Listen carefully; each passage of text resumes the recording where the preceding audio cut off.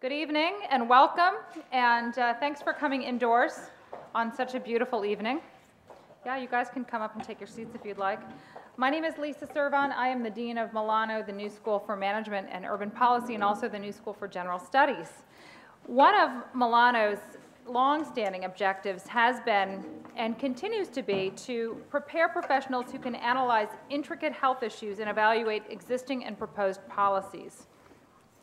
Over time, as many of you know, our health offerings have been developed for students interested in creative solutions to complex health problems like access to health care, financing health care, and the needs of special populations.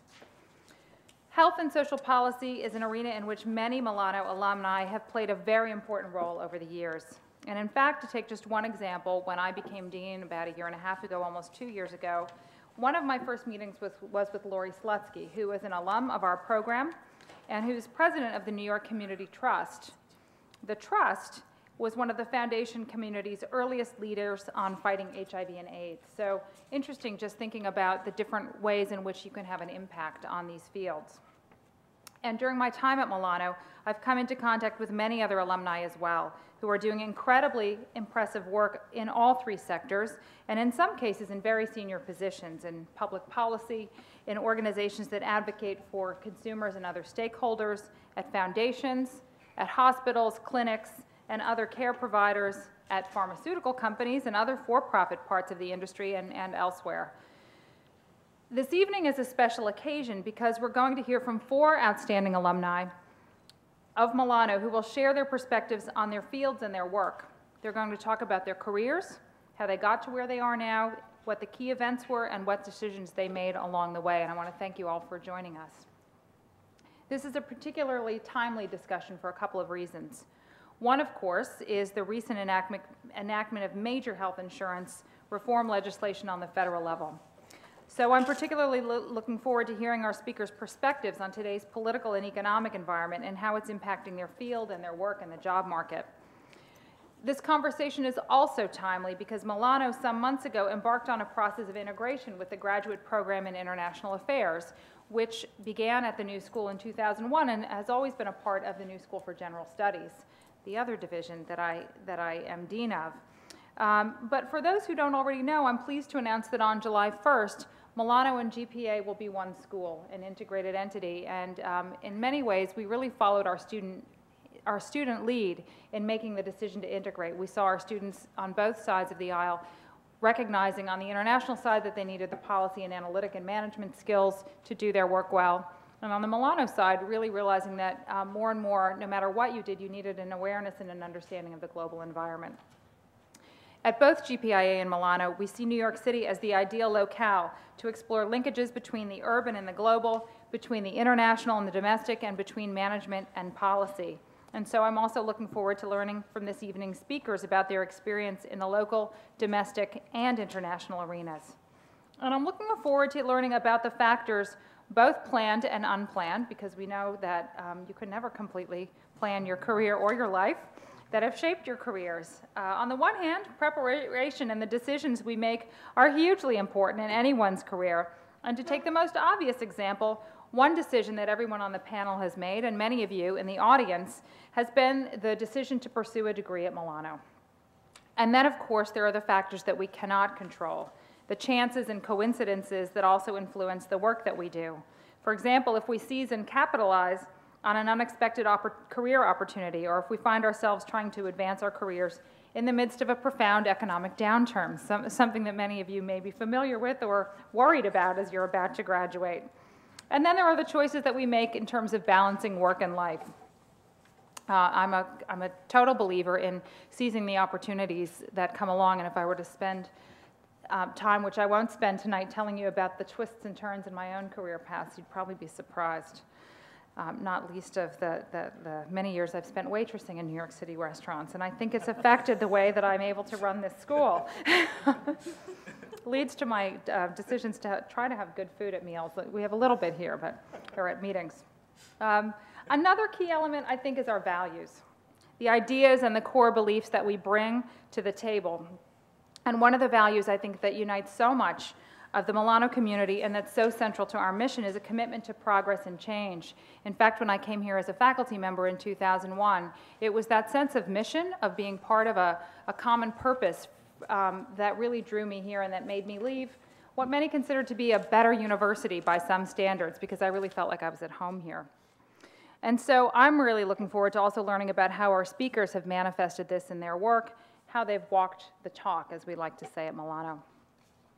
Lifelong learning is one of the ideas and commitments that has animated the New School since its inception, and supporting our alumni is something that I consider tremendously important as dean. Tonight's panel is one in a series of alumni fora that Milano is convening as a resource for both our alumni and our current students, and it's my hope that everyone here will come away having learned and gained some insight that you can use in your own work. And we also want this to be an opportunity to network with each other and to make some connections, so we'll leave some time for that at the end. And if this program whets your appetite, I believe this is the third or the fourth one that we've done this semester. I hope you'll return in the fall when we continue this series. It's been quite successful. So before we get started, let me say a few things with respect to a couple of housekeeping items. First, each of you has on your chair an alumni survey. So I'd like those of you who are in the audience to fill it out and hand it to a staff member. Do we need these guys to fill it out too? You can wait till the end. We probably don't know quite enough. So we use these surveys to get a little bit of a sense of what you want to see us do for you. And you may or may not realize, but Milano, not just Milano, but the New School as a university is pretty new in terms of its thinking about how to really connect its alumni, use its alumni to help feed current programs and new students. And so we have a long way to go, but this is one of our efforts. Second, each of you has an index card on your chairs, and you can use that to jot down questions that you may want to ask the panelists toward the ends. They'll be collected by a staff member and given to Nidhi Srinivas, our moderator. And finally, I wanted to let you know that we are taping this program so that it can be posted online. We're doing a lot of stuff now on our website with YouTube, and so if you're interested and there are things that you wished you could have come to and you weren't able to come to, you can go back and see the archives on YouTube. And now I'd like to turn you over to our moderator, Nidhi Srinivas. His biography, as well as those of all of the speakers, are in your program, so I won't recite his whole resume right now. It would take up the rest of our time. And besides, I'm guessing that many of you already know Nidhi because you've taken one of his classes or were a student here or are currently doing so, and if you haven't, you may choose to do so after tonight. I know that he was a draw for Yolanda to pay a return visit after 6 years after her graduation from Milano. So will you join me in welcoming and applauding Nidhi and all four of our fabulous alumni speakers.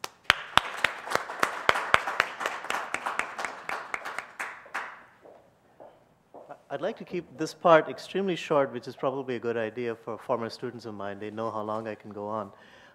Health and policy are extremely important. They're important in a domestic sense and an international sense. Studies have shown that famine is reduced due to the policy that governments have, and on the other hand can be increased through the policies governments have. Studies have shown that infant mortality in the Bronx can at times compare unfavorably to infant mortality in sub-Saharan Africa, and it has everything to do with city government and the choices it makes. It's a great pleasure for me to welcome all of you here and to introduce these four extremely talented former students here at Milano. If you give me one moment. I'd like to very briefly tell you a couple of housekeeping rules for this evening's session and then introduce the four people. We're going to do speed networking, which means that I'm going to manage the time as quickly as I can and try to ensure that all of us have some time to hear each of the four people and to interact with them. That's my role. So I'll begin by very briefly introducing them, then request each one of them to make a brief opening statement, which can be on their work, and then I will facilitate questions from the audience and add some questions of my own. What I would request you to do is you'll find on your chair an index card. Please keep that index card handy. Write some questions down as each one of our participants speaks briefly. I'd like to begin by introducing Karen Ledlander, who graduated from Milano in 1999. She's a founding member of the board of the Children's Health Fund and has served as its executive director since 2003. In this position, Ms. Redlander oversees the development of healthcare programs that help increase access to care for medically undeserved people in New York City and across the country. She's also responsible for the administrative and financial operations of the organization, She also serves as an executive director of the Community Pediatric Program at the Children's Hospital at Montefiore, and has oversight over its major pediatric healthcare programs. After that, excuse me, I'd like to introduce Adam. You see, the reason I'm a little confused is because the names on the list are in a different order from the people speaking. Forgive me. I'd like to introduce Padmore John, who graduated in 2007 from Milano. I would occasionally see Padmore in the hallway, but he was clever enough to avoid my classes, and I have now cornered him up here on the panel. Padmore is a grants manager within the Healthcare Emergency Preparedness Program of the New York City Department of Health and Mental Hygiene, where he oversees a $10 million grant that is awarded to all states and selected cities to improve emergency preparedness. I'd also like to introduce Adam Gurvich. I did see Adam in an event held when I first joined the New School many years back, and I recall his passionate views on immigration and on the healthcare aspects for immigrants. He's currently the policy specialist for the National Immigration Law Center, where he focuses on policies and advocacy to preserve and expand immigrants' access to healthcare and insurance. Before joining the NILC in 2009, he was Director of Health Advocacy at the New York Immigration Coalition, where he led legislative, civil rights, and policy advocacy campaigns to improve the social safety net and increase health insurance coverage. And finally, I would like to introduce Yolanda Caldera Duran, who graduated in 2004. And before introducing her, I'd like to acknowledge that Yolanda is a former student of mine and that we went to Montreal together on a field trip as part of our class experience. Yolanda is currently at the Fairfield County Community Foundation, where she serves as its program director. In this position, she provides pre-application assistance to nonprofits, researches, and presents recommendations on grant requests, assists with evaluation, and assists with the design and implementation of strategic grant-making initiatives. So at this stage, I'm going to sit down and request each one of you to very briefly talk a little bit about the work you do. And in the meantime, I'd request everyone with the index cards to start writing down some questions you'd like to pose. Yolanda, would you like to start? Sure. Good evening. I'd like to thank Dean Servan and Nidhi for being here tonight, for inviting me to come out tonight.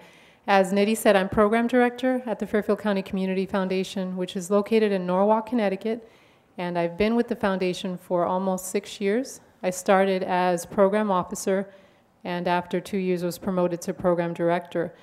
And I'm responsible for overseeing a grants portfolio of over $1.5 million, and I work with nonprofit organizations that specialize in the areas of economic opportunity, health and human services, and I also oversee some grants in nonprofit capacity building, and those are grants that help to strengthen the management and oversight of nonprofit organizations in our region. The Fairfield County Community Foundation covers a 23-town area of southwestern Connecticut, and there are 4 major urban areas in Fairfield County, and there are a lot of suburbs. And there's a significant disparity between wealth and poverty in Fairfield County, and that is why the role of the Community Foundation is so important in helping to strengthen that part of our state. I became interested in philanthropy because of this program, the Nonprofit Management Program, and a course that I took that was led by Dr. Aida Rodriguez on philanthropy I believe it was philanthropy in the 21st century. And I never considered this as a career for myself, but after taking that class and learning more about foundations, how they operate, how they can be agents of social change, this became something of great interest to me. Glad to be here tonight. Thank you very much, Amanda. Go ahead. Okay, thank you very much for inviting me. I'm Adam Gurvich. I'm a policy specialist at the National Immigration Law Center. It's a national nonprofit. It's based in Los Angeles. It has offices in Washington, D.C. I work out of my home here in New York City. I've been with NILC for the last year. I've worked primarily on the national healthcare reform effort, a combination of communications and messaging work, direct lobbying of the legislators and staffers who were developing the new law, and all sorts of other assorted activities around trying to organize support for immigrant inclusion and health reform. This week we're working on immigration reform. It's 6 o'clock, so that means there's a press conference in Washington, D.C. where senators are introducing their draft framework for immigration reform. I spent this week working on issues around immigrants' access to public benefits in immigration reform. And it's a departure from what I had been doing previously in that I'm currently focused very much on policy. It's a more analytical, I'm not a lawyer, but it's dealing a lot more with the actual construction of laws and regulations. And previously, I'd spent 8 years at the New York Immigration Coalition. Hi, Eugene. One of my former colleagues is here. And there I started a health access program and directed an immigrant access to healthcare collaborative and did a lot of work at the local, state, and as well as federal level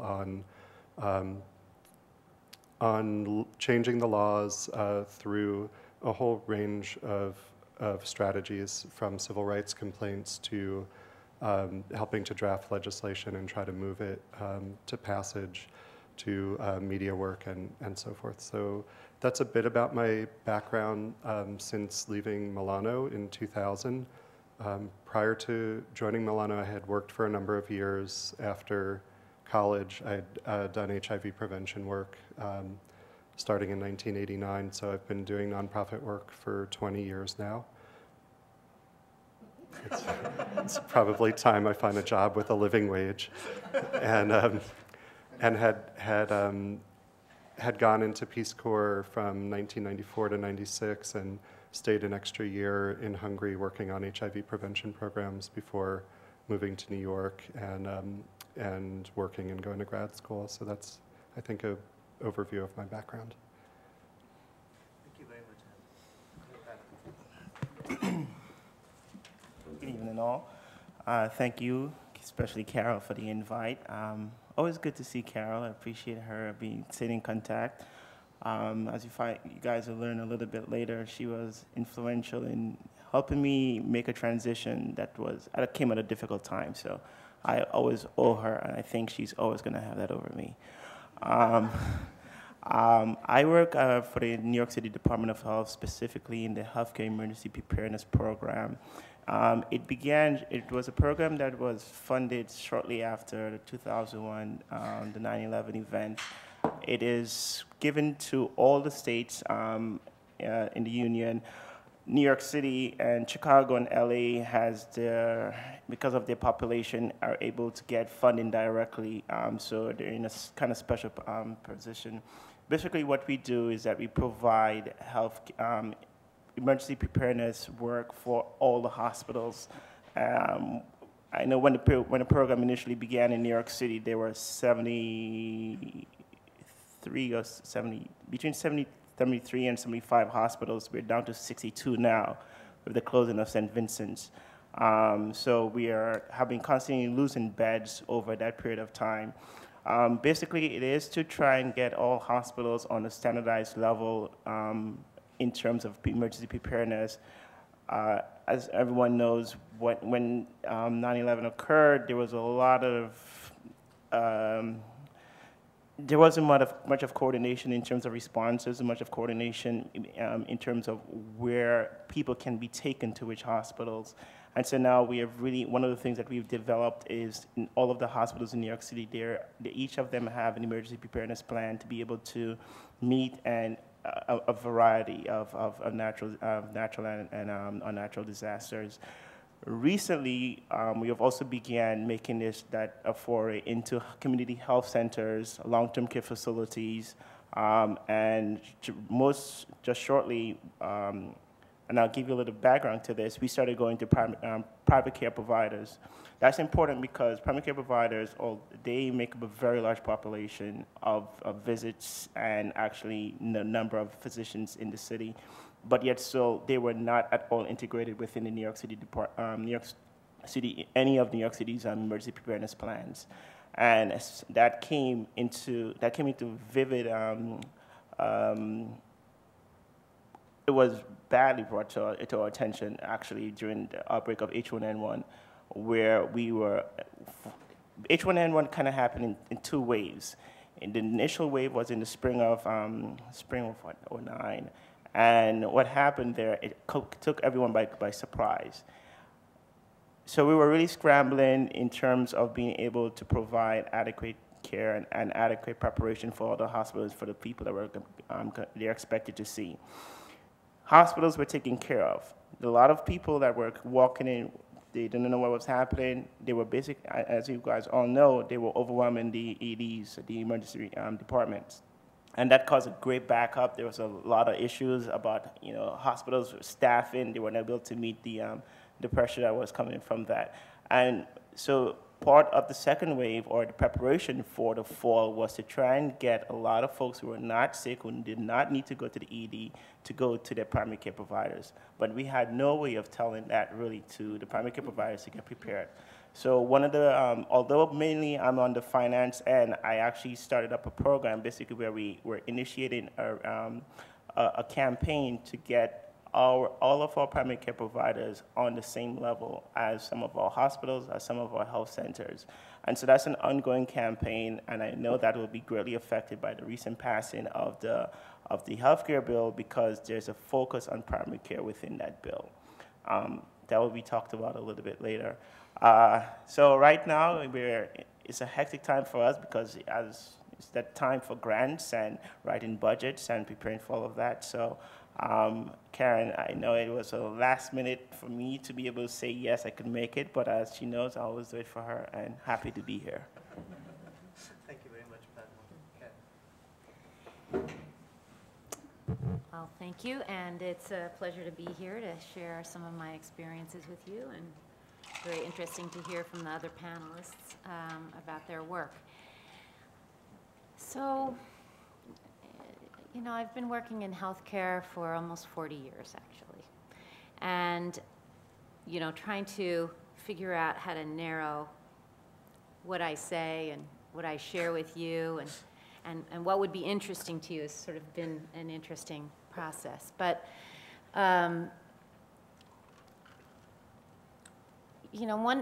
couple things I'd like to just convey at the beginning, and then, of course, there'll be questions. But I think healthcare is an incredibly wonderful field to work in general. It's important. People, we all have experiences with the healthcare system. We know what it's like to have an experience that doesn't work well. As managers in a healthcare environment, you have an opportunity to make a big difference in the quality of care and the effectiveness of care and the experience of healthcare, even if you're not a direct clinician and having, patient interaction. So for me, I feel very privileged that I kind of fell into healthcare as a career. I didn't, when I graduated from college, I really didn't know, I had no clue what I wanted to do, really. It was in the 70s. I was the baby boomer generation. We were pretty cynical about all institutions, and, it was hard to know who you would want to kind of connect with. I was a sociology major because I care about human services, and I care about helping, make a difference in our world. But I wasn't sure which way to go. So I ended up joining VISTA, which is like a domestic Peace Corps.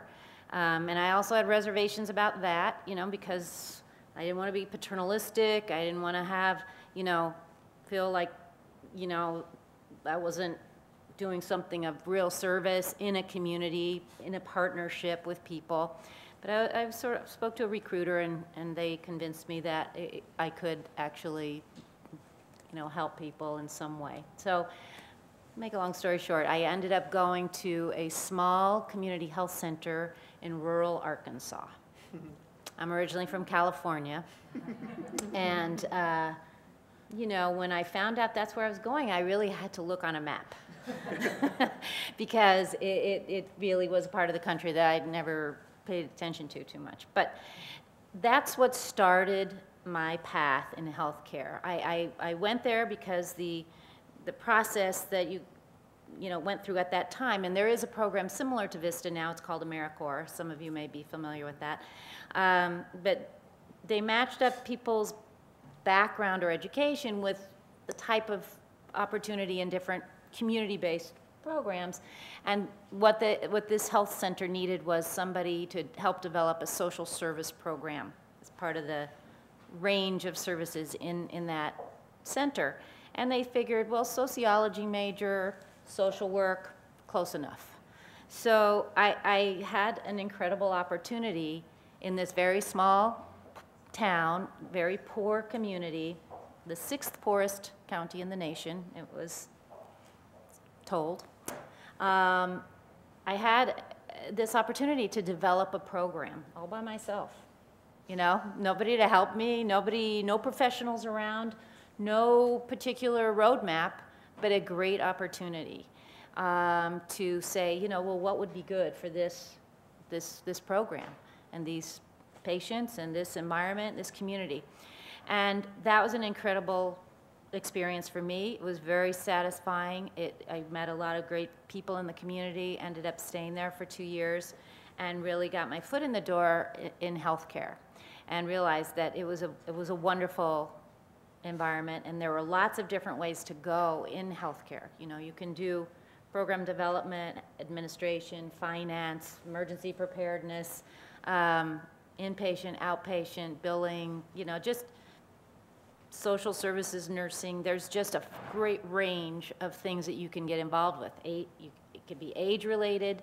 I had an interest in working with kids, and so I sort of kept that in my career, and ended up working with the Head Start program and mental health services and other community-based health centers, and got a lot of different experiences, which I think is good in a career, to take opportunities that give you a range of experiences. I think that's helpful as you move through your career choices.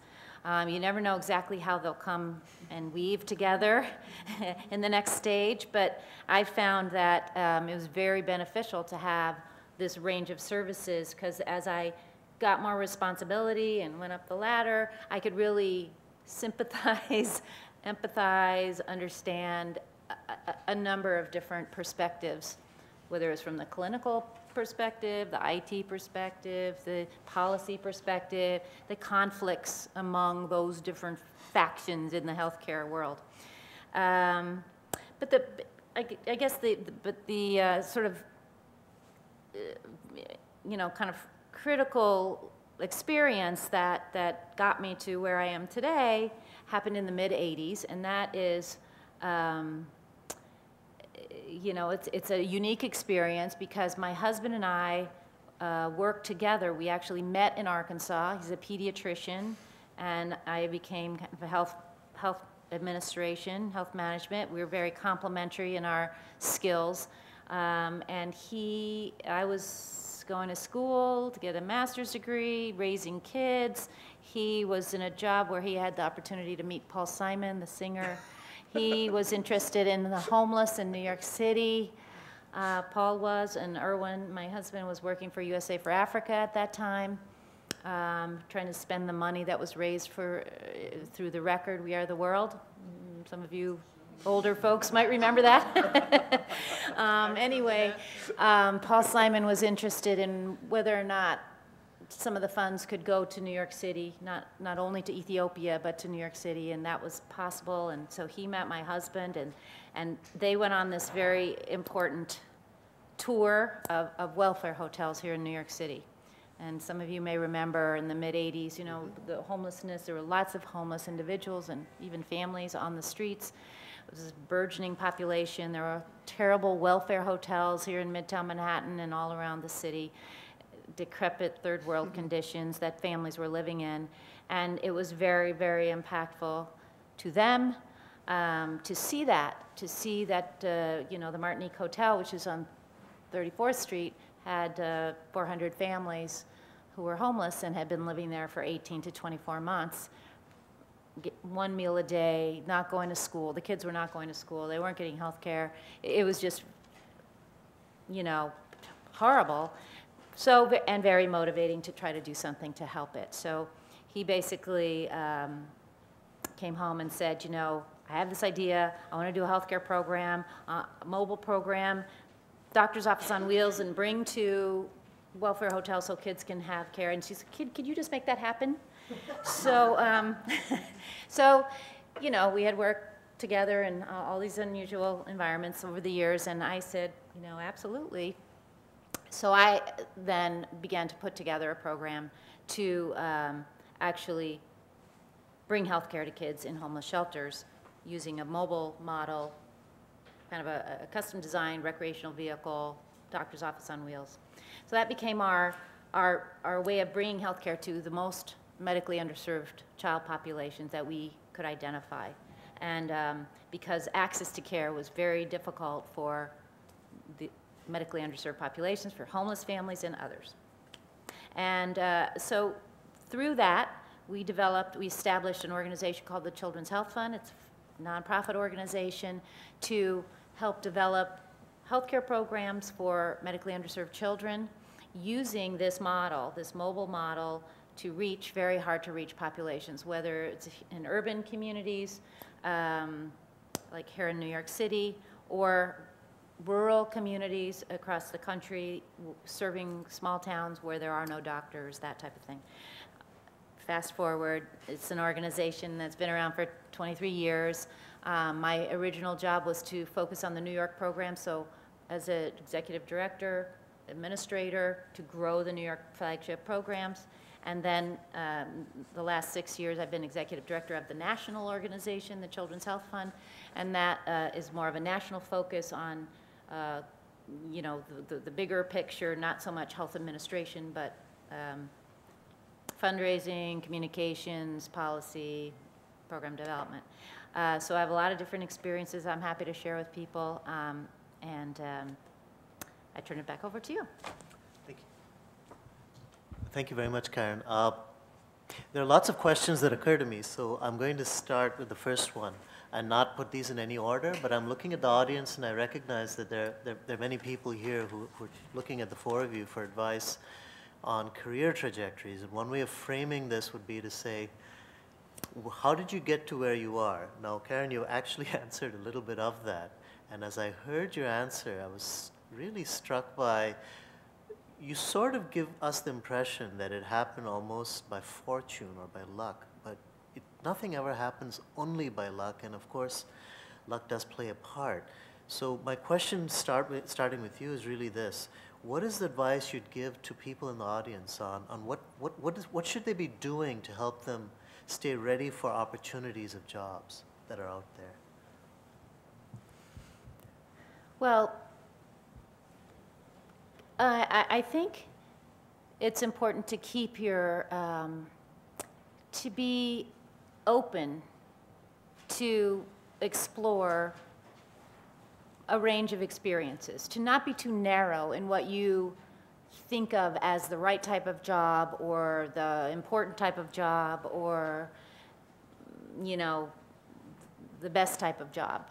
I think that you never know exactly what can come out of an experience, you know, somebody that you might meet, hearing more about your, you know, some individual programs. And I think it's really important to do what you love. I do. I'm still that type of idealist, and I know sometimes it's not practical, and my kids are, you know, going through different challenges in this job market and all that. And sometimes you have to take a job that's not perfect, and you know, it might be an interim arrangement, but you keep your eyes open for something else. But, you know, I feel very, very privileged to have worked in a field that I love. And so to me, I don't feel like I'm working mostly. You know, I just enjoy so much what I do. I enjoy the people I work with. I feel like I'm contributing in some kind of way, and I help other people contribute in their ways too. So I think that's one thing is to, you know, it's when you're young, you sort of do that naturally because you don't really know exactly what you're doing, and you know, you try different things, and you know, so that's what happened to me. I knew I wanted to work in human services. I you know, and I thought this was ended up being a great experience to go into Vista, and then things happened from that. But I think it can happen all along the way. I mean, I had also worked in the private side of healthcare for 5 years, and that helped me from a different perspective when I ended up going back into the foundation, with working in the foundation and more public side of healthcare. So I think that's one thing, is to do what you love and to keep open and flexible with possible opportunities that might come your way. Thank you very much. Padmore, you sort of hinted rather coyly at the fact that Carol Anderson has been very helpful to you, and that's helped bring you back here.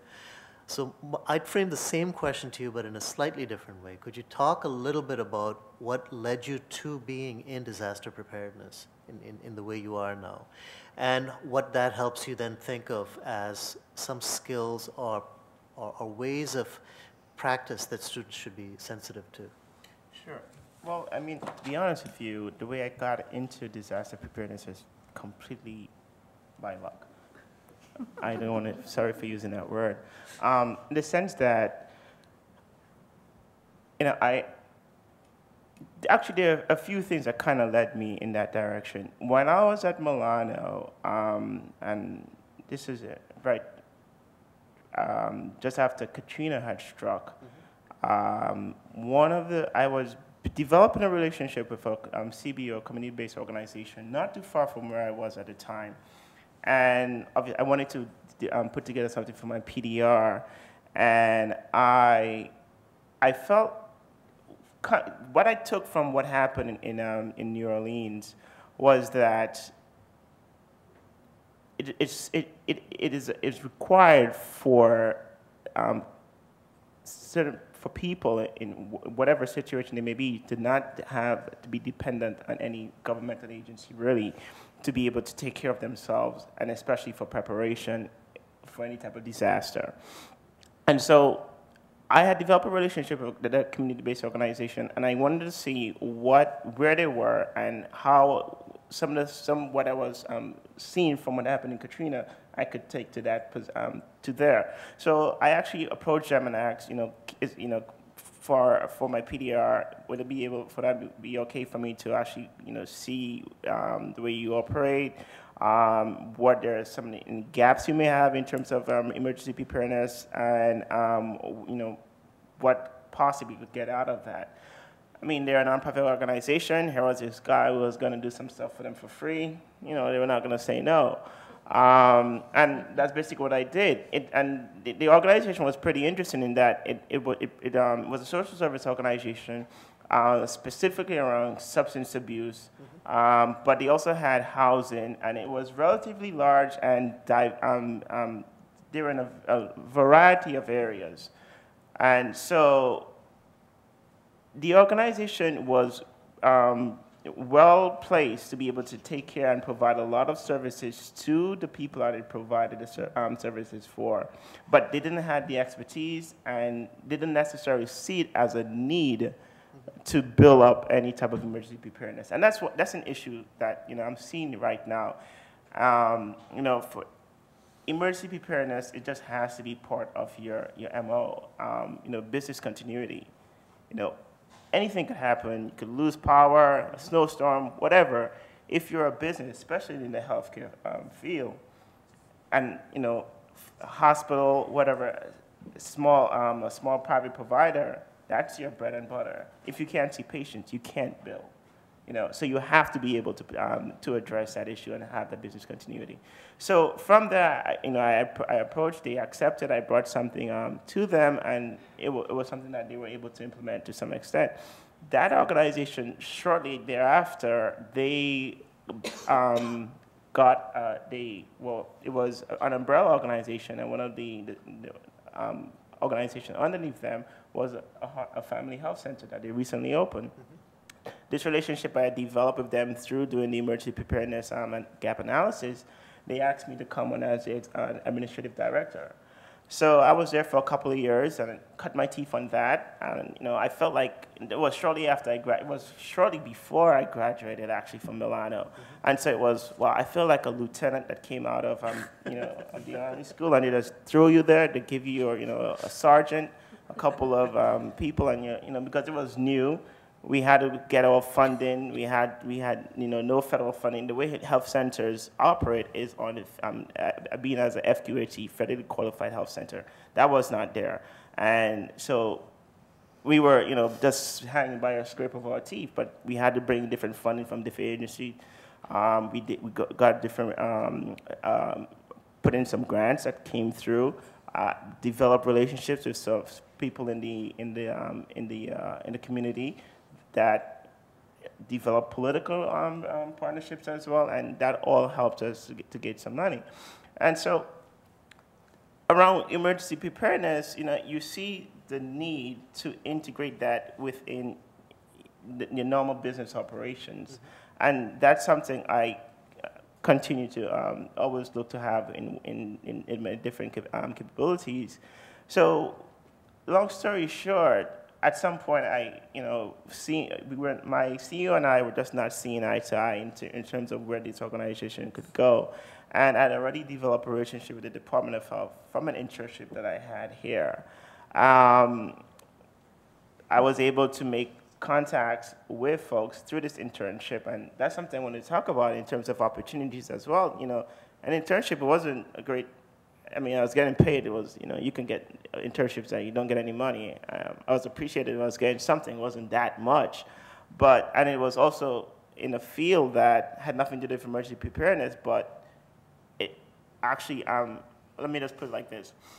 The field was in the Primary Care Information Project, which is electronic health records. And that's going to be humongous in the next, well, it is humongous right now. It's going to be even more humongous in a couple of years because there have been a large appropriation of money for that in the health bill. So if anyone is interested in that, that should be something that they should be considering. And actually, there's a lot of open positions inside the Department of Health for that as well. So I did an internship there, and going back, when as I mentioned, in terms of getting a lot of the primary care providers to get in on starting to address emergency preparedness, the internship, the organization I did the internship with was that same organization I reached out to all these primary care providers through, because they already developed a relationship. Right now, the New York City Department of Health has the clinical works in electronic health records in over 1,000 private primary care providers.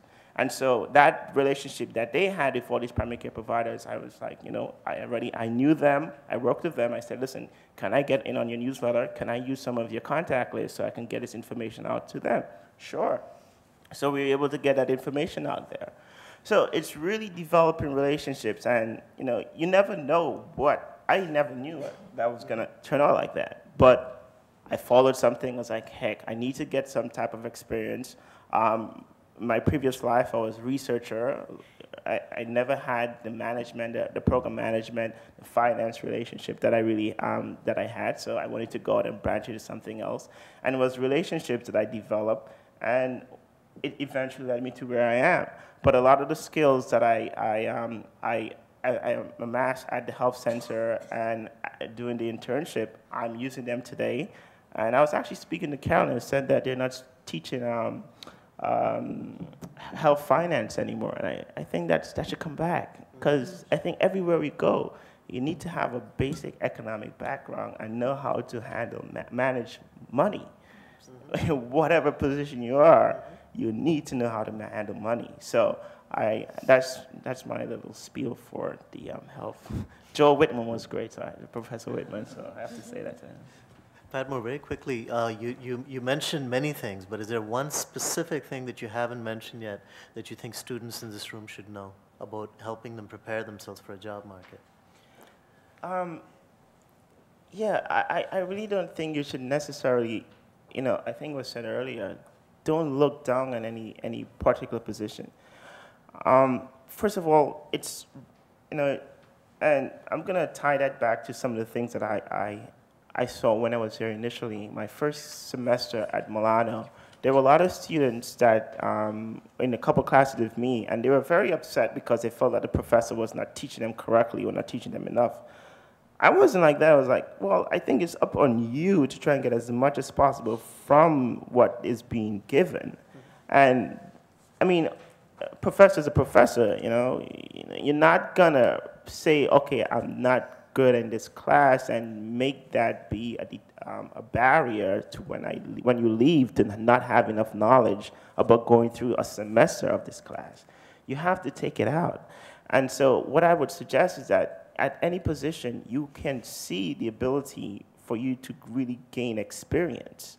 You know, when I began, I remember I was sitting in the hallway as an intern in the Department of Health, and I just wanted, you know, they were asking me to do a few different things, do some research, so I would go into the research and I'd bring back a lot more than was expected, because I wanted to know more about the issue myself. And so with that drive, and, you know, you really have to take it upon yourself to push yourself. No one is going to push you. There may be great professors inspire you, but, you know, it's your will. And so I really would suggest that, you know, any little thing that you see an opportunity, take advantage of it. And, you know, I think that the more you give into that opportunity, the more you're going to get back. Thank you very much, Padmore.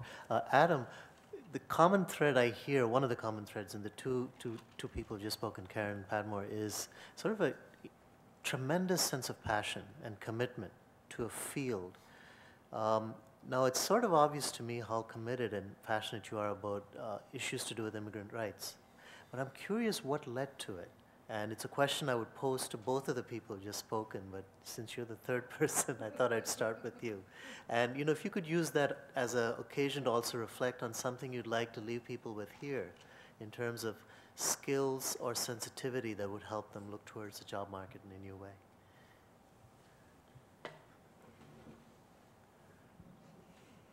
So I have a personal connection to the work that I do in that I went and lived in Hungary and had permission to be there, but after my Peace Corps term was up, I wanted to stay longer and was fortunate in that I had some foundation support to do that, but was faced with the circumstance of needing national identity card or foreign visitor card. You know, in that environment, you would be standing by a train station and it was fairly obvious that I wasn't a Hungarian national, and, you know, like the guard with a machine gun would come up and ask for my papers. And so I was faced with a decision point about whether I wanted to stay in Hungary, and at that time I had fallen in love and, you know, really was interested in connecting with people I'd met there and continuing the work I'd been doing, and was faced with the prospect of figuring out how to do that either lawfully or as a individual residing in Hungary without permission. Mm-hmm. And then when I came back to the States, I brought that family with me and worked with them through their immigration process, my wife and son. And that was very convoluted and difficult.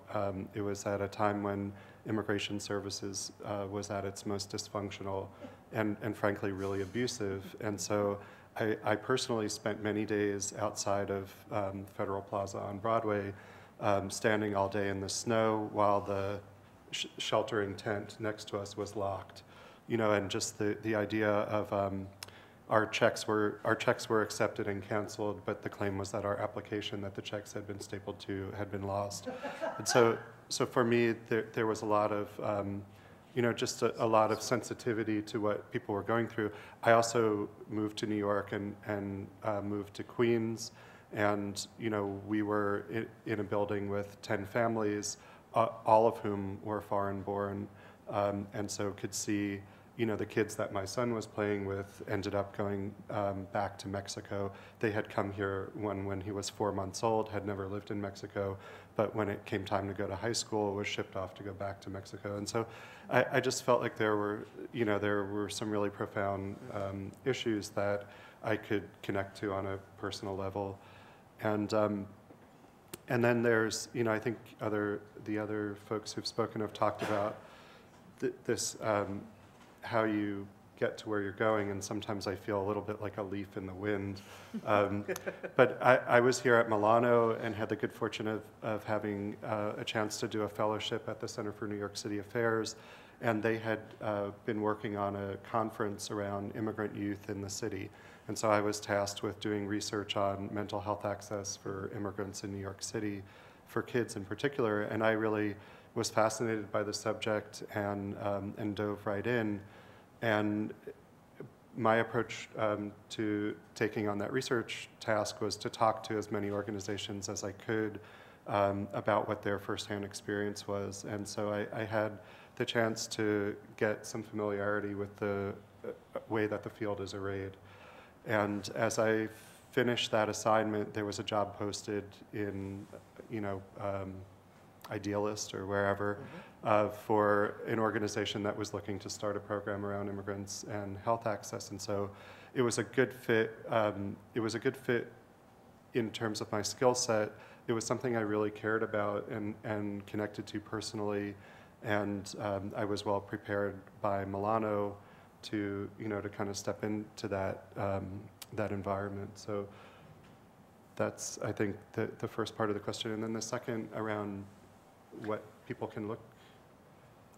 What sort of advice would you give people in terms of looking for jobs? In terms of your own experience right now? I mean, I think we're all different. Some people are much more directed and ambitious. Some people are more able to be content doing something over, a long duration of time, and other people just kind of burn. At a certain point, I have some internal clock, I guess, that just strikes and says it's time to look for the next challenge. So I think everyone's really different, and that makes it hard to give general suggestions. But I agree with speakers who are talking about being flexible and keeping your eyes open to opportunity. I mean, I had studied finance, investments in banking and marketing as an undergraduate, and I went out after college and worked for 5 weeks in that field and quit, and was working in retail and restaurants and as a courier and just doing all sorts of pretty random jobs, which was really hard work and not necessarily didn't leave me feeling very rewarded. And I was working at a bookstore, and a coworker had she was taking time off from getting a PhD in psychology, and because I had studied what I had studied at the school I had gone to, I had a really strong grounding in statistics, and she was working on her dissertation and needed help on some statistical modeling. And because I was familiar and was happy to help, it became evident to her that I knew something about that topic. And she, in short order, got brought in to do program evaluation on a national AIDS education program. And she suggested that I apply when they had an opening, because she knew me personally, so networking is really important. But she also knew that I had some basis for doing the work. So that's how I got started in nonprofit. And then from there, it's gone from the more random to the more particular, in that I think most of the opportunities have come from doing work and people becoming familiar with me. And when they have openings or opportunities, there's some basis for the connection. So it's become a little bit more, of the, I guess, conventional network. Thank you very much, Adam. Yolanda, Yes. my question to you is obviously very similar, but I'm going to frame it slightly differently. What's the journey you've gone through after you left Milano, after you finished at Milano, and how has that journey led you to where you are right now? So after leaving Milano, I was actually right before the last year of my graduate program, I decided to leave my full-time job at the Salvation Army of Greater New York, where I was a senior grant writer. And there were a few reasons for that. I really wanted to focus and finish the nonprofit management program. I had been in the program part-time, and I was getting really anxious, and I wanted to finish. I'm sure many of you can relate to that feeling. So that was one of the precipitating factors. The other reason was because while I was a Brooklyn resident for several years, I wanted to return to Connecticut with my husband and get closer and be closer to my family. So that, just a little background. But so I finished I finished the program in 2004 and took 9 courses over 2 semesters and was, really wanting to take on new challenges, but I also needed to pay the bills. So I was connected to this organization in Bridgeport, Connecticut. It's called Aspira of Connecticut, and it's a Latino youth development organization. And I was hired as a grant writing consultant. So it wasn't exactly what I wanted. I did have knowledge and was successful at grant writing, was able to get funding for this organization. But my boss at Aspira, the executive director there, she knew that I finished graduate school. She knew I had my master's in nonprofit management. And she said, oh, did you hear that the Fairfield County Community Foundation is looking for a program officer?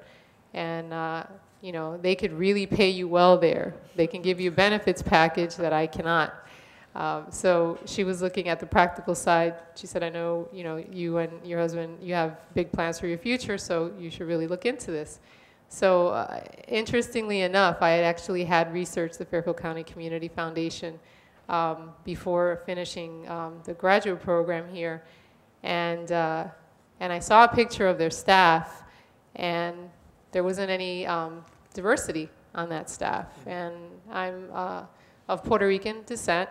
And Fairfield County is a very diverse area, and Bridgeport, for example, has about 40% population that's Latino. So I thought, okay, I'm gonna walk in there, I'm gonna somehow get in there and work for them, and I wanna be able to, to have an impact on their grant making.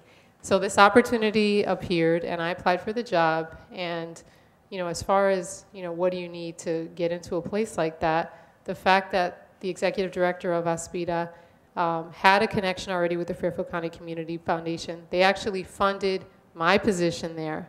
So there was this natural connection. So the relationship piece is, I can't overstate it. It's really important.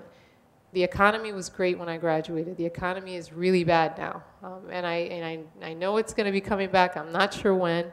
And I know the recovery will be slow. It will be a different place. It'll be a different economy than it was before the economic recession. So, I think to really have an opportunity, you really need to stay connected to the people that are important in your life, your mentors, your professors, people who are working at places where you're interested in working.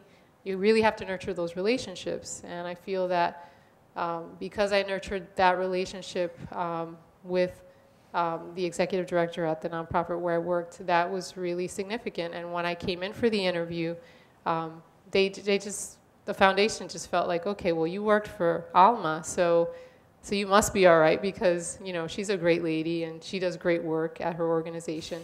So that was really helpful. And it did not hurt to have a master's degree in nonprofit management because the job description and the job posting, they were looking for somebody with a bachelor's degree and, some knowledge of nonprofits. And I'd been working in nonprofits all my professional life, and I had a master's degree, and I was bilingual, and I was Latina. So all that worked in my favor. So again, I just think relationships are really important, and I agree with the other panelists when they say that, don't ever look down at a job.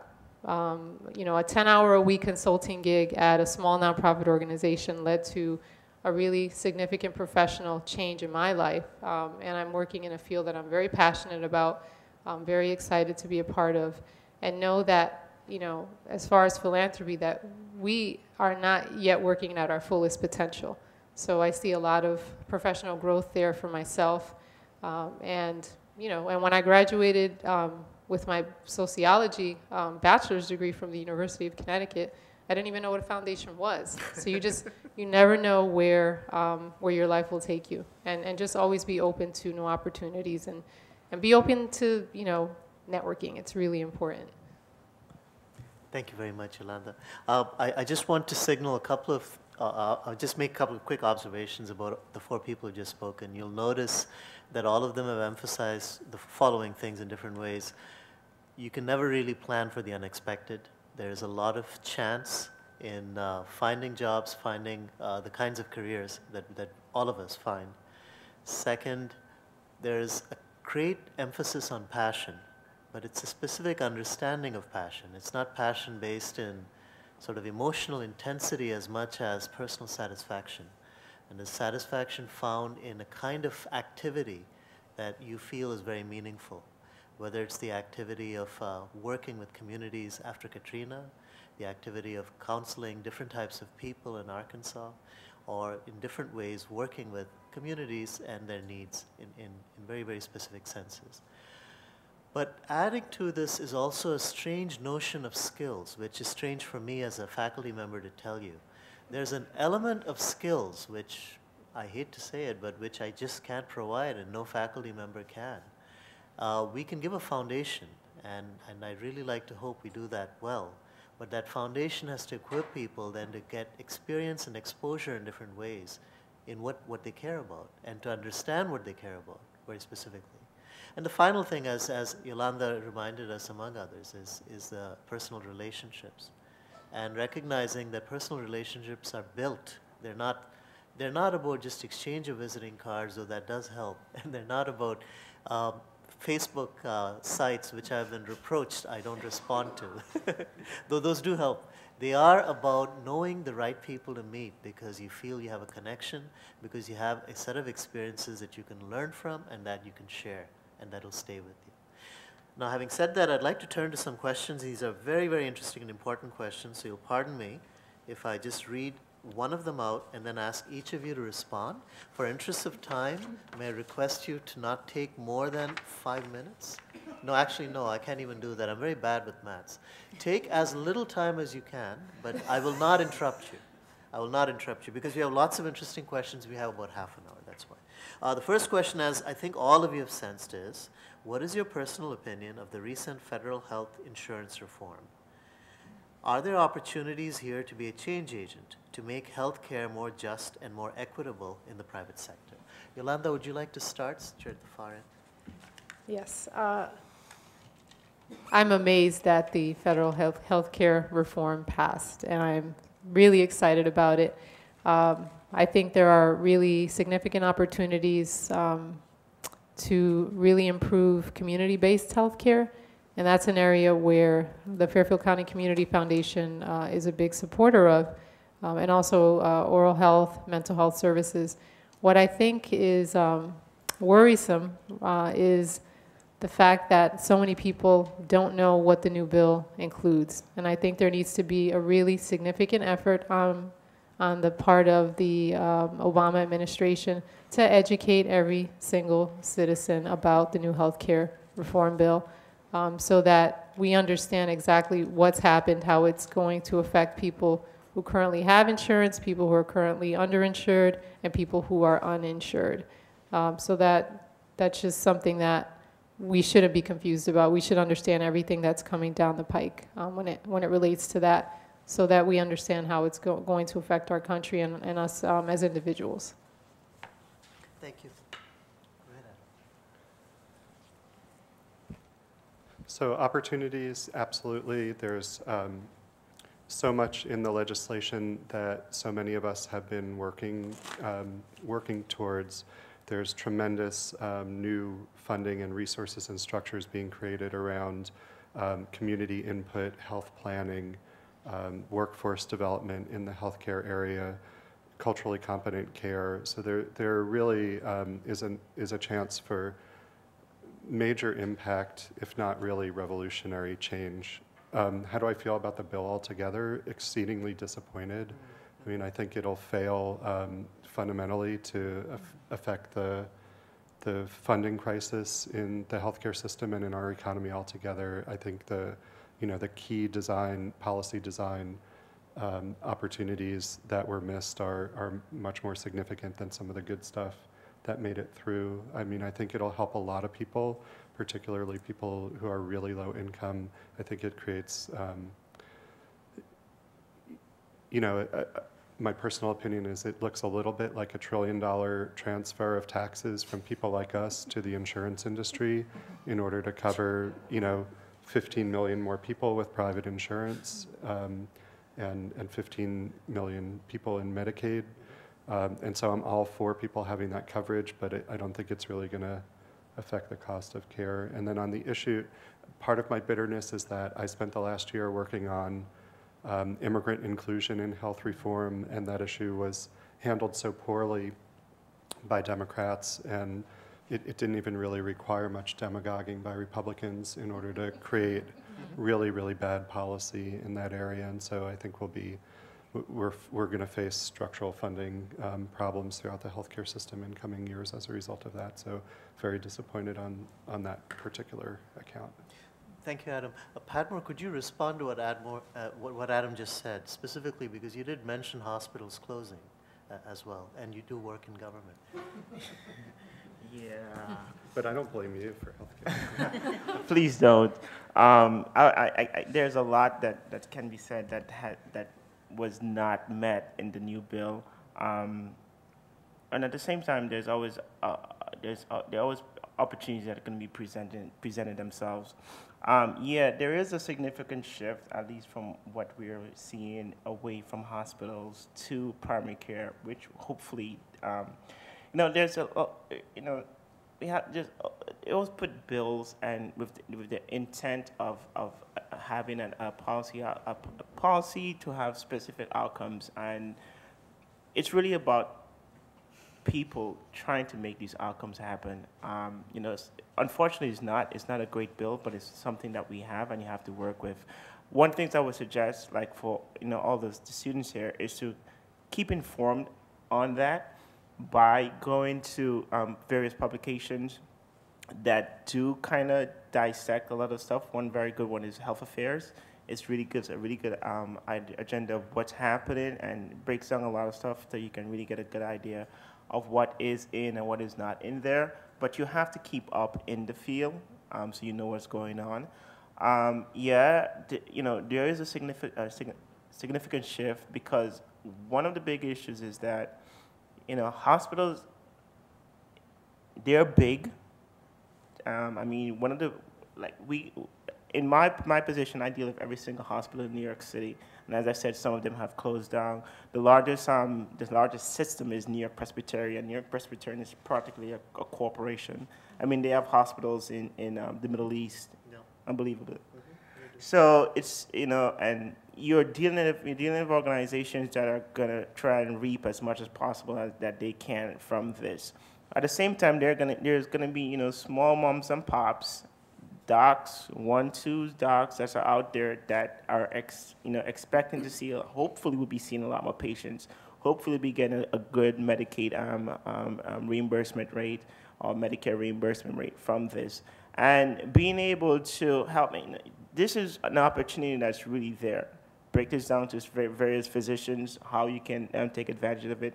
Break it down to nonprofit organizations that are looking to expand their social services to in this field. So these are opportunities that are there. Adam, he works on the end where he's seeing specifically what's happening. I'm kind of on the other side, which is, it's good to have on both sides. So I think he's going to be having a lot more disappointments on his end. I'm going to say that there's going to be disappointments on my end, but I think that when we're trying to save 100 people, and previously we were saving 0, but now we're saving 10. That's 10 more. At least we can say, hey, we devised a way of saving 10. We have to just keep on putting it together to try and save another 10 and another 10 and another 10. Unfortunately, that's the way we have to do it. You have to take baby steps to reach a milestone.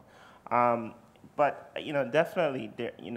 And another big thing is, and this is a double-edged sword, definitely, is electronic health records. That is going to be prevalent. It's a heavy load because it's expected that the institutions are going to be putting up the costs to bring these equipment and everything else into the fields, but they're not particularly the one that's going to be benefited from it. And pretty soon, unless you have this particular type of equipment within your institution, you will be losing out on funding from the government because of not having that. It's great. It's gonna, in terms of paperwork, it's gonna make it a little bit more efficient, improve care. That's great, but at the same time, there's a lot of issues that I don't think have been properly considered in terms of patient information just being moved around. That's a big issue, and I don't think it's been necessarily being paid carefully enough attention to. So I'll leave it there. We can talk more about that later. It's a touchy subject. Thank you, Padmore. Karen, the specific way I'd like to frame this for you is you showed tremendous excitement about the healthcare reform bill. So what would you say in response to the healthcare reform bill in terms of the challenges or the opportunities it offers for students over the next decade? Well, my glass is almost always half full. So I know there are some disappointments about the health reform bill, but I think it is, as Padmore says, a step in the right direction. And it's a tremendous investment in a field of that will generate a lot of opportunities for new positions and really the opportunity to solve some of these problems and to shape some of the implementation of these new regulations, of these new opportunities, of this new funding streams. I mean, if you look at just the federally qualified health center funding stream, right now it's about $2+ billion a year is spent on about 1,200 community health centers around the country. This bill doubles that. So there are dollars, and I'm not sure exactly where they're coming from, and I know that's kind of an issue for our country, but there's a doubling of resources coming down the path to increase primary care in communities all around this country. That's a lot of jobs, it's a lot of career opportunities, and the implementation of these new health centers are going to require creativity and provide an opportunity to design good quality health care that meet needs in communities all around our country. Mm-hmm. And there's going to be a great need for good health management. I think, frankly, in a lot of different areas, you see about, you're looking for kind of career opportunities in healthcare, and you see nursing and doctors and financial people. There's often not a category of health administration or health management. And even I have this bone to pick with my husband, who's involved in emergency preparedness now, that in emergency preparedness they don't ask for volunteers in management. And I think that was one of the key things that went wrong in some kind of response. For example, in Katrina, they had hundreds, thousands of doctors and nurses. And how many managers were there? Very few managers. I kept saying, put more managers in there so these doctors will have a place to go, and there's an organization and a structure and a plan, and that people will know what to do, So I think management is one of the most important, areas of expertise to bring to a growing, an important area of care, of work, and that type of thing. And just, just in New York City, so I don't want people to be too depressed. It's the hospitals, the number of hospitals have closed, but the number of jobs has stayed the same or grown, even during the recession. The number of healthcare positions in 2009 increased by almost 3%. So it is a shifting from inpatient to outpatient. There's a move. So, if you're going to choose and you have some options, I would recommend, staying in the ambulatory outpatient arena. Lots to do with EHR and lots to do with growing opportunities to develop these health services. Karen, thank you very much. Padmore, there's a specific question here, which is, as an urban policy student completing her required courses, what type of electives would you suggest one take if one were interested in entering either one of your fields? The question is addressed to Padmore and Karen. What would you say are some electives, Padmore? You can invent one if you wish. Yeah, sure, I would love to. Yeah, definitely. I would definitely go for the healthcare finance. But there's also one I remember a course I took, and I think it was healthcare in the community. And I think that's a pretty good class because it really breaks it down, especially in New York City. What are the most influential and the most effective ways of addressing some of the healthcare problems that we are facing right now? And it's diverse. You know, we have immigrant populations that are not seeking care, that are not getting adequate care. You know, that we have, you know, these issues where, like H1N1, this up and coming new things that we have no idea about, and there are going to be other types of contagious diseases that are just going to be breaking out like that too. So that's not the end of it. But you really do have to know, you know, you have to have a passion for your community, definitely.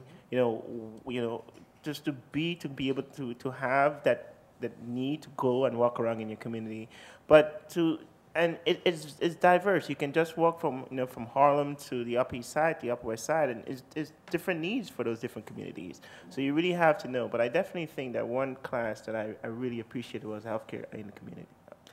Padmore, thank you. I'm going to ask Karen a question and then leave the remaining minutes for one question, which I'll be asking Adam and Yolanda. Karen, what did a graduate degree add to a mid-career successful individual? This is the question addressed to you. Credentials. Short answer. No, it's true. I had a lot of experience in healthcare and healthcare management before I got my graduate degree, but I felt it was important for me to have that credential as I progressed in my area and my level of responsibility. And I'm probably, and certainly, you know, to compete,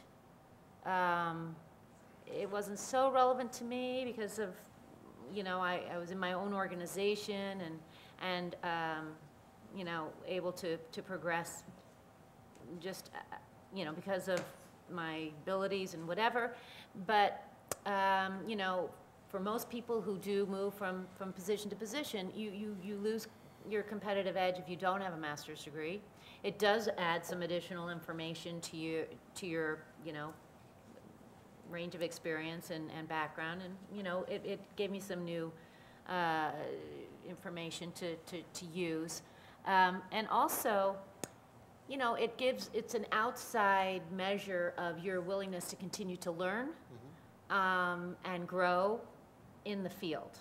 So, you know, I've had people ask me, you know, big donors actually, you know, you're entrepreneurial and you were able to put this organization together, and have you continue to, you know, increase your formal knowledge of the field to make sure that you're ready for, you know, the problems and challenges that you're going to be facing in the future. So for me to be able to say yes was the right answer to that person, and you know, so it's important. Thank you, Karen. Yolanda and Adam, these are actually composite questions, so let me see if I can state them clearly. What do you look for in job applicants in terms of skills as opposed to passion? A second part of this question is, where do you think management policy jobs in health will increase most and least? CMS is already hiring many more and much faster than historically C-Health has. That's the second. E-Health, forgive me. So those are the two parts of the question. So the question I would then frame is this: what do you look for in job applicants in terms of skills, and where do you think the jobs will be in the future? Yolanda, would you like to start?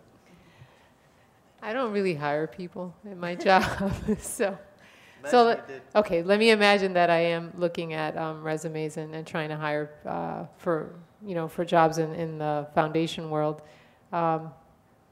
Specifically for foundations, I would say knowledge and experience in the nonprofit sector, and not necessarily paid experience, because I think for people making the transition from the for-profit world to the nonprofit world, and possibly philanthropy, volunteer experience is really valuable, you know, in several different areas of nonprofits, whether it's direct service, whether it's administration, fundraising is really valuable. So I would say those things. Obviously, education, very important. And also, a wide range of experiences, I think, is really valuable and sets potential job applicants apart from others. I would leave it at that. And as far as jobs in healthcare, you know, Karen, you stated it earlier, community health centers. I think that's a really great place to look, and, you know, not just in health management, but also in, I think, the fundraising aspect, grants management. I think that's really important because since all this federal funding is being directed toward community health centers, you have to know how to get your hands on that money to support community health care services. Thank you. Could you state the question again? Yeah, of course. Essentially, two parts of it. What do you think are the skills needed in people applying for jobs, and where do you think the jobs will be in the future? So I haven't hired a ton of people, but a few, and I think a good cover letter is really important, like a boilerplate cover letter or one that's not really connected to the job is a guarantee that I'm not going to have an interview with that person. A coherent resume, although that's not really the most important thing. I think the content, so what people have done, is really important. And I have hired people who didn't have specific content expertise or work experience with the particular skill set that I was hiring for. But if it was clear from what they had done and what they were saying that they wanted to do, that I felt like there was a reasonable chance they would be well positioned to get the work done in a highly effective way, then that was important to me. I mean, I guess that's the question, which is if you're doing a cold call as opposed to networking or something like that. So I think the question also was about passion versus skill, and I think skill, you know, it doesn't matter how passionate someone is if they're not able to handle the complicated dynamics that you have to manage at a really mature level in a lot of the work. So I would take someone who was really competent and motivated and dependable and consistent over someone who was really passionate but might not show up and get the work done in the way that's needed. Where the jobs are, yeah, there's enormous funding in healthcare reform for direct services, but also there'll be a need for people to conceptualize programs and administer programs with community health workers. There's enormous outreach and enrollment assistance components. There's going to be a need for people to design and redesign the insurance exchanges and the screening and enrollment and application processes, and then all of the IT, the back-end work of managing the flow of information. And so I think people who understand health management and nonprofit management are going to have, you know, I think we'll see a limited amount of new jobs in the next year or two, but assuming that stuff doesn't get rolled back, you know, 4 or 5 years from now, there may be enormous new areas for people to go into work in. Adam, thank you. I'm tempted to keep asking questions, but I do wish to leave time aside for all of you to meet each person. So I'd like to conclude this segment, and I'd like to conclude it by saying that I can't tell you how incredibly moved I am to be here and hear these experiences. As a faculty member, it redeems in many ways the many hours of dry reading we do to prepare for classes, as well as glossy PowerPoint slides which we bring out now and then, and makes us recognize two separate things. First, our obligation as teachers to ensure that those who leave Milano are equipped with the right sets of skills, but at the same time open to the sorts of experiences that help them acquire the different types of expertise.